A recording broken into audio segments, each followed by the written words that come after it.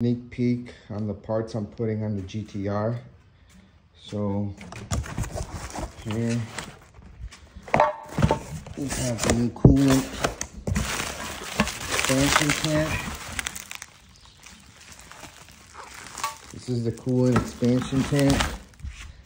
New CFF radiator, aluminum.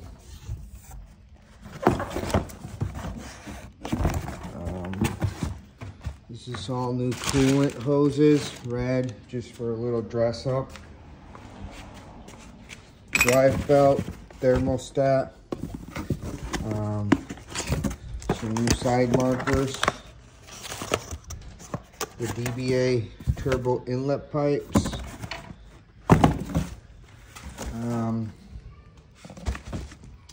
in here, there's a radium oil patch can. And then some new intercooler hose was red, just to dress it up. Back there, I don't think you can see it, but I bought a quick jack. I'm gonna be putting that together to put the GTR, so some goodies. I'll be doing install videos on all of this stuff just to help people out.